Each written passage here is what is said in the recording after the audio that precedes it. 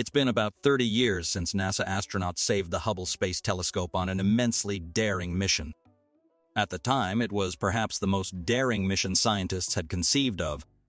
In short, Hubble was launched in 1990 with faulty optics that produced blurred images. Fortunately, however, the Space Telescope, which orbits Earth, was designed to be physically repaired by astronauts. Fast forward to recent years, the legendary Space Telescope one more time calls for help. To be honest, this concerns NASA so much since, unlike before, the agency is now facing major financial trouble. But all hope is not lost. Fortunately, NASA now has a reliable commercial partner, SpaceX, who promises to save them from rock bottom. Discuss everything about this in today's episode of Techmap. But before we begin, our team extends a warm welcome. Don't forget to subscribe to the channel and enable notifications to stay up to date with the latest news from SpaceX and the world of space. With that in mind, let's jump straight into today's episode. Since its launch, the world's premier visible light space observatory has been sending back to Earth jaw-dropping images for 32 years. It currently orbits about 332 miles or 535 kilometers above Earth, completing one orbit approximately every 95 minutes. But Hubble's about far more than just pretty pictures. The mission has gathered dozens of terabytes of data over the decades, providing key insights into the universe, from objects as close as the Moon to the most remote galaxies, with observations of supernovas and nebulas in between. However, space is a risky environment that can threaten any man-made object that stays in there long enough. The Hubble Space Telescope is not exceptional, given that it recently has been experiencing continuous incidents, putting its life in a state of uncertainty sooner than planned. On November 29, NASA announced that Hubble was in a safe mode because of a problem with one of its 3 operational gyroscopes. That gyro first triggered a safe mode on November 19, when it provided what NASA described as faulty readings. Spacecraft controllers restored the operations of Hubble, only to see problems again on November 21 and 23. The agency said in the statement that engineers were studying the problem and did not estimate when science operations would resume. Hubble can operate with just a single gyro, although with some loss of productivity, such as the inability to perform some solar system observations. Hubble has 6 gyros, which were installed on the 5th and final shuttle servicing mission in 2009. 3 of the 6 have since malfunctioned. The American agency faces 2 problems on the subject. The first is its budget. Even if it is the richest in the world, NASA does not have the means to finance a particular mission to take care of Hubble. In fact, the total cost to service Hubble in the last time with the shuttle and crew of 7 was expected $900 million. Worse, there were even political debates this fall to reduce the budget allocated to the telescope in 2024. NASA is considering reducing the budgets of its 2 largest space telescopes, Hubble and Chandra. This is due to a larger reduction in spending on astrophysical programs against the background of the need to implement a very expensive Artemis program. The organization was highly counting on an increase in funding. In its budget proposal for fiscal year 2024, the space agency requested $93.3 million for Hubble and $68.7 million for Chandra, which roughly corresponded to the budgets of previous years. Together, this amounts to a little more than 10% of the total budget for astrophysics. This is the second concern. Technically, Hubble should have been inoperable for a long time already, but it has so few equivalents that it is better to continue the measurements. NASA has invested massively and now operates the James Webb Telescope, while in its clean rooms, the future Nancy Grace Roman Telescope is soon complete. Even China is launching Suntian, its Hubble, next year. This being said, faced with the countless comments each year to save Hubble or bring it back to Earth, NASA agreed last year to receive proposals for different types of service missions. So, it's time to call the help from the private sector. Guess who helped them? Yeah, you got right, it's SpaceX, which is NASA's close partner.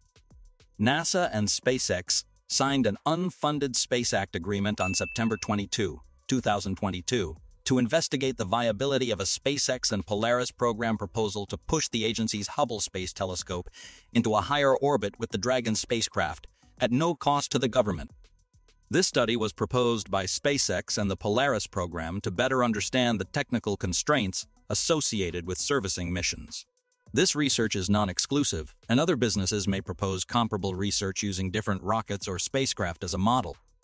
Teams anticipate the investigation to take up to 6 months, during which time they will collect technical data from both Hubble and the SpaceX Dragon mission. This information will assist in assessing whether it would be possible to safely dock the telescope and maneuver it into a more stable orbit. At that time, Jared Isaacman, the billionaire backing the Polaris program of SpaceX private astronaut missions, suggested that a Hubble mission could be the second of 3 planned Polaris missions. For those living under the rock, the Polaris program, a collaboration with SpaceX, was announced in 2022 and is set to conduct up to 3 human spaceflight missions to demonstrate new technologies. Its first mission, Polaris Dawn, is targeted for no earlier than the 4th quarter of 2023 and will see the Dragon spacecraft containing 4 astronauts fly 870 miles above Earth, the highest since the Apollo mission to the Moon. The third mission is scheduled to be the first flight of SpaceX's Starship with humans on board. After the publication of news about the technical problems of the telescope, he again announced his proposal. Isaacman pointed out that such a mission would give Hubble a decade of extra life and provide an opportunity in the future to remove the telescope from orbit using Starship and deliver it to Earth for placement in a museum. He also raised the possibility of repairing the telescope. He has pointed out that it is possible, and modern gyroscopes and computers are no longer the size of a refrigerator. At the same time, not all experts share Isaacman's enthusiasm for the possibility of repairing Hubble, pointing out that Crew Dragon has neither an airlock nor a manipulator arm. In addition, although the mission is funded by the billionaire's own funds, NASA will still have to spend time and resources on its preparation and support.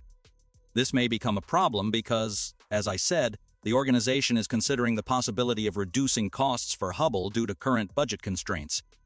In addition, the space community also shared its views on Isaacman's proposal. Although insiders do not reveal details about how they will carry out the mission, some speculation suggests that the second Polaris mission will include a spacewalk. This comes from the fact that in 1993, NASA sent up astronauts in the Space Shuttle Endeavour to repair the telescope manually. 5 spacewalks later, the astronauts completed the repairs. They installed a device containing 10 small mirrors that intercepted the light from the primary mirror and corrected the pathway to the sensors. Afterward, the Hubble began taking some of the most astounding images of space we've seen. However, this also raises several issues regarding EVA suits and spacecraft engineering.